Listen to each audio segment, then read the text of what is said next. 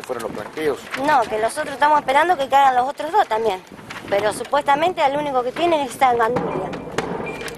¿Cuál fue la respuesta que obtuvo usted por parte de la Fiscalía? No, que iban a investigar a ver cómo seguía el caso.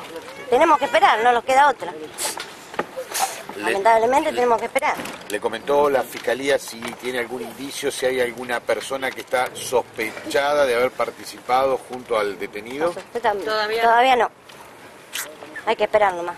¿La pusieron al tanto de alguna medida, alguna diligencia que haya tomado la misma policía o la misma Fiscalía? No, dice que están esperando los papeles para mugriento llevarlo a un penal. Yo creo que lo lleven a un penal, no que lo dejen en un calabozo solo.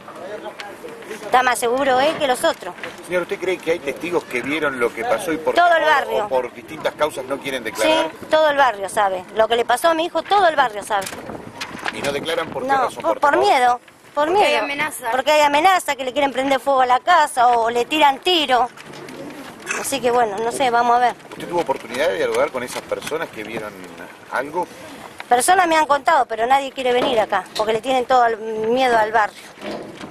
¿Te comentaron de poder declarar bajo la figura de identidad reservada? No quiere nadie declarar. Por lo que le pasó a Carlitos nadie quiere declarar, todos tienen miedo. Así que no sé cómo va a pasar esto y cómo va a quedar el caso de mi hijo. Lo que sí que quede claro que vamos a seguir haciendo marcha hasta que no caigan presos los demás, no vamos a dejar de hacer marcha. El martes que viene vamos a hacer otra. Y otra cosa, el tema del auto vamos a sacar también porque hubo filtraciones con lo que nosotros denunciamos y se avivaron y dijeron y después le prendieron fuego al auto.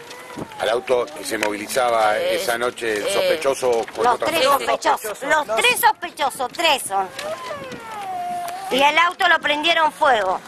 Porque los otros no van a saber la nosotros el auto lo encontramos el jueves, el mismo día que le pasó el coso ese a mi hijo, el Carlitos, lo encontramos a las 12 de la noche. Fuimos y hablamos con el oficial mugriento ese, ¿cómo se llama? El Porta. Y Porta dijo que hacía una semana que estaba el auto tirado ahí.